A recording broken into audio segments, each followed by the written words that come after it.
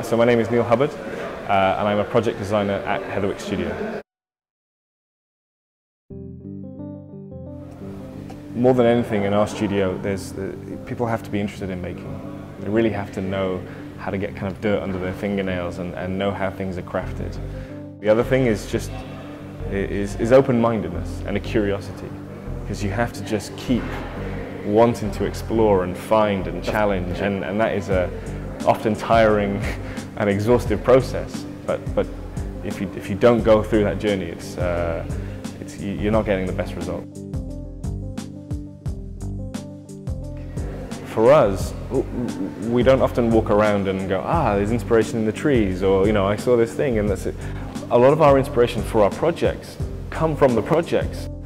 So when people look at, say, the new bus for London, which is a project I worked on for 2 years, they say, what inspired you to create this design? And we say, well, actually, it's the fact that this was a two-story vehicle. It had 3 doors, which was unlike any other double-decker bus. It had 2 staircases, so it was a very unique kind of program. So when you look at the vehicle, actually the thing that created it is it. And that's what we hope with all of our projects. We try and look at the brief and really boil it down, and not just to find a story which explains that project, but the story. What is the one thing?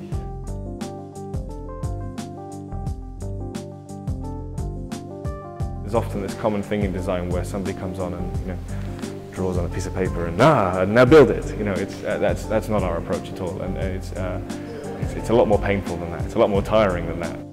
But within every brief, there is an opportunity to be discovered. There is a thing that we can try and extract, and I think those questions really help start that process. So fundamental to every project is that initial bit of what you might call kind of boring analysis, but actually that's the way you pull the project apart and you try and just know everything about it, and then start to kind of reel it back in. So a lot of the process is this kind of exploration and distillation.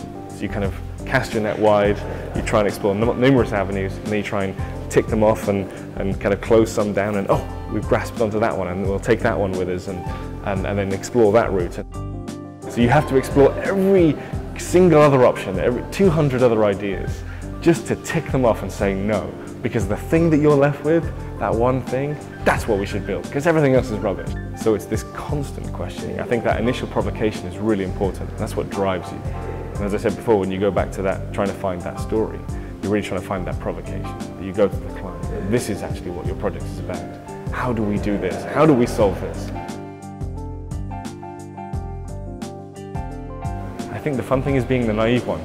It's in all of our projects, we are the most inexperienced member of the team, because we've never designed a power station before, so we've never designed a bus before. All these people have been designing buses for 20, 30 years. They know buses. And for us to come along and start provoking and questioning is, can be slightly irritating to them sometimes, but hopefully we can uncover something that's gone beyond what they've always done before.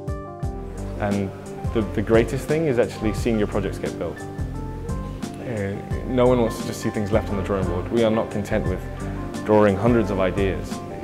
Seeing something through and that end result being of the quality and excitement that you had when you drew that initial sketch it brings a tear to your eye. It's so moving. Get in the workshop. I mean, the thing that my tutors always told me was just produce, produce, produce. Just keep making. Like even if you're stuck mentally, just keep making. You'll find the answer. Your hands will find the answer.